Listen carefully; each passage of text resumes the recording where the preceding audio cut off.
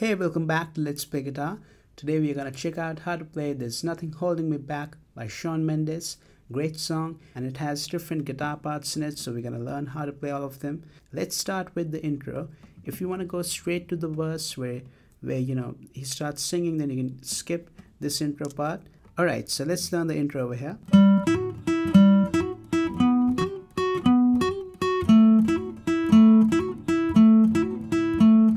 Over here, we're just using three different bass notes: G, B, and A.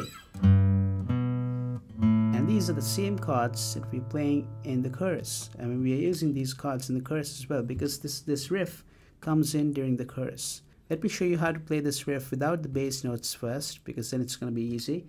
You've got a hammer on from 9 to 11 on the 3rd string, and then you go back to 9 on 3rd string. Right? So you're gonna do this 2 times, 1 and again. Then the next time you're gonna do hammer on from 11 to 12 on 3rd string, then go back to 11, do it 2 times, right? 1, 2,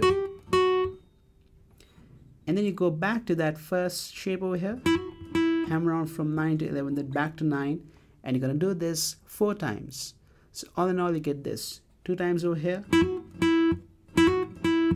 2 times over here, 4 times over here.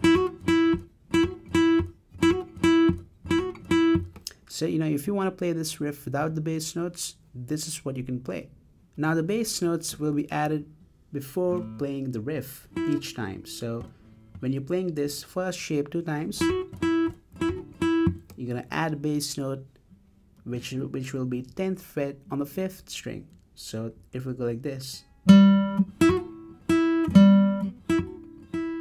Alright?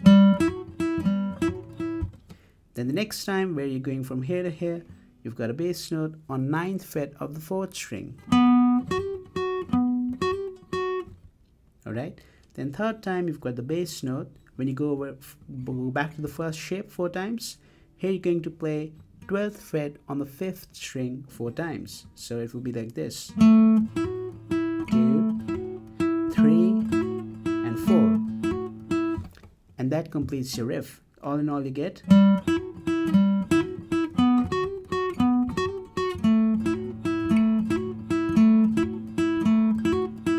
And then you get on with the verse. So this riff that I just taught you, this also comes in the chorus, along where we are playing those chords.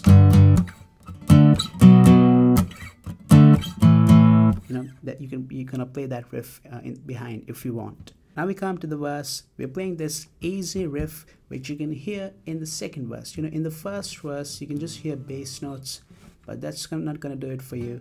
You're gonna need more rhythm if you just playing the acoustic guitar. So we're doing this playing this riff over here, which you can hear in the second verse, right? So it goes like this. I'm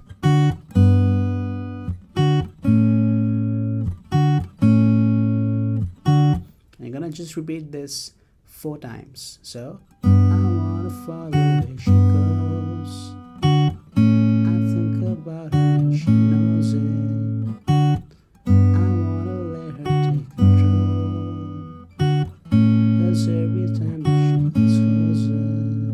And we're gonna play this for the pre-chorus as well. So this riff will be played 4 times. So we're moving from G to D, back to G, then from D to A, and from D to A again.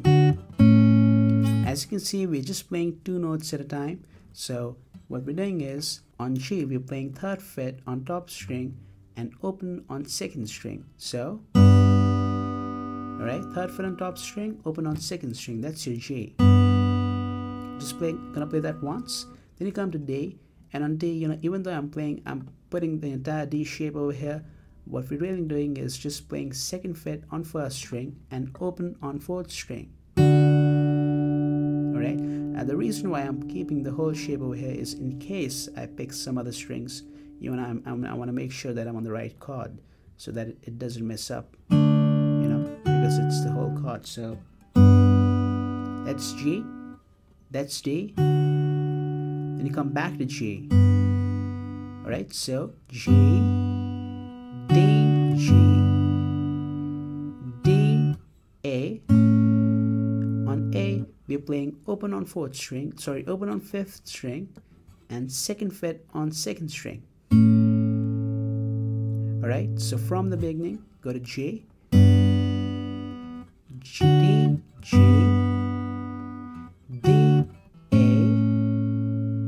D, A, and D.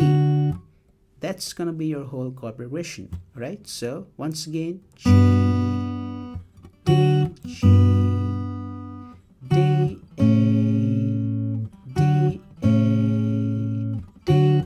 Now do this 4 times, 2 times for the verse and 2 times for the pre-chorus. So for the pre-chorus as well, we're playing the same thing. She pulls me in enough to keep me guessing.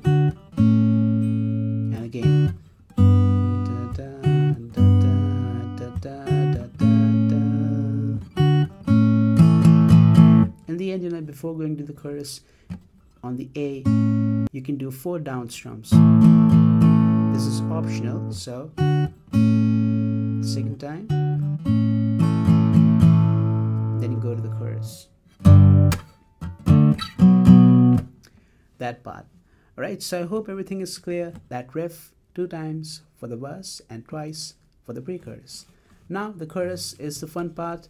If you want, you can. I was using my fingers in the verse and the pre-chorus, but I had a pick in my hand, so you can have a pick over here and then just fold your fingers and then keep these 3 fingers out to pick those strings, and the pick is kept in the hand with the help of these 2 fingers over here, right, like this. So whenever you want the pick, you can just remove your open your hand and go to the pick and do it, right? So that's a little trick that you can do if you want to play with both your fingers and pick.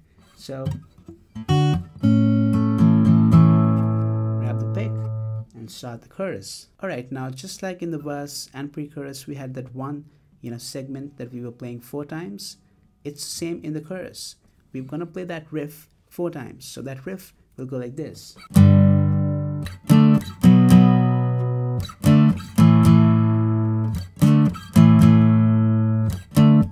That's the whole riff, which ends over here. Alright, and you're gonna play this riff 4 times, and that is it. So we're using power chords over here. Now a lot of times when I use this chord, when I'm playing the demo in the first few seconds of the video, people think that it's bar chords and they stop learning the song because they think that it's going to be difficult. It's actually not a bar chord. A bar chord would look like this. That's why we need all those notes over there. But in a power chord, we just need 2 or 3 notes. Alright, so you can actually just use 2 notes. I'll make it more easy for you. We start on G power chord. You've got 3rd fret on top string and 5th fret on 5th string. Alright, so that's your G power chord. And if you want to add more, more bass, you can have 5th fret on 4th string as well. Alright, so that's can be another option. Next, you come to D power chord. Let me just show you how to play the chords over here. Here is 5th fret on the 5th string, 7th fret on the 4th string. Alright, and again, if you want more bass, you can have 7th fret on 3rd string as well. Alright, so just gonna play once on G, once on D, then twice on B power chord. So as you can see, we're bringing that shape on the 2nd position. You've got 2nd fret on 5th string and 4th fret on the 4th string. You're gonna play that twice over there. So alright, then you go back to your D power chord just once, then you come to A power chord.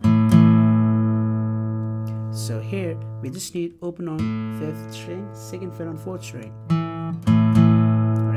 If you want, you can have another 2nd fret on 3rd string. Alright, but make sure you don't go to that 2nd string or 1st string. Alright, so from the beginning, once on G, once on D, twice on B, once on D again, twice on A, come back to once on D, twice on A, come back to once on D. That completes your riff. So let's start from the beginning.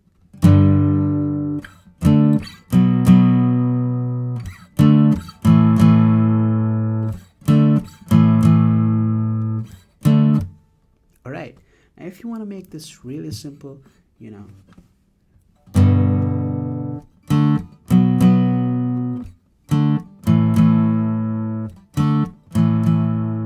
so as you can see, we're just playing, you know, open chords and using them as bar chords, power chords, even though they're not power chords.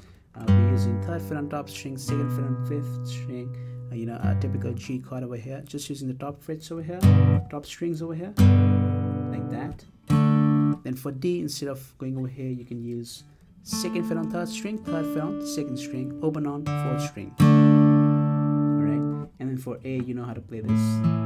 And B, there is no replacement for that, so you're gonna have to have second and fourth fret over here. So that can be another option.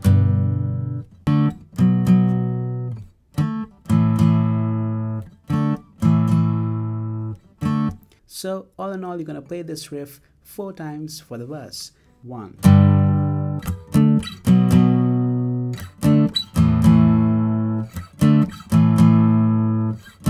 2,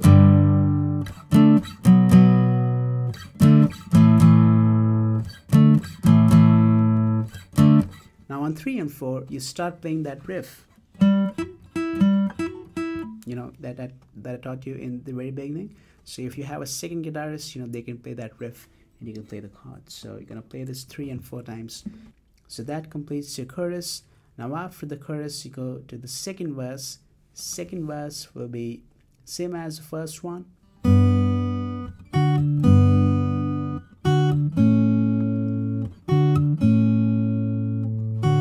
You know, the whole thing, same as the first verse. Then you go to the pre-chorus again, same as the first one. You're gonna play that same riff. Then you go back to the chorus, second chorus, the same as the first chorus. Then you come to the bridge of the song. So let's see how to play the bridge now. Now, I don't need to show you how to play the bridge because the bridge is exactly the same as the verse. So if you remember this riff,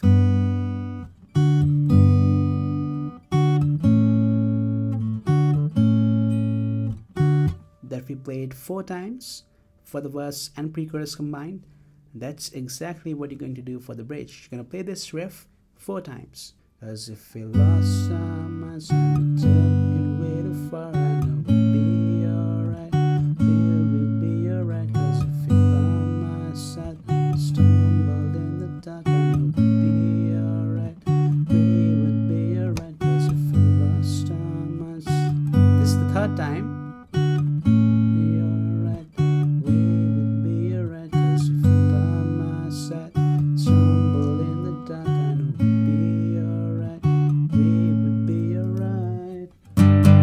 Go back to the final chorus of the song, same as the one that we just played before.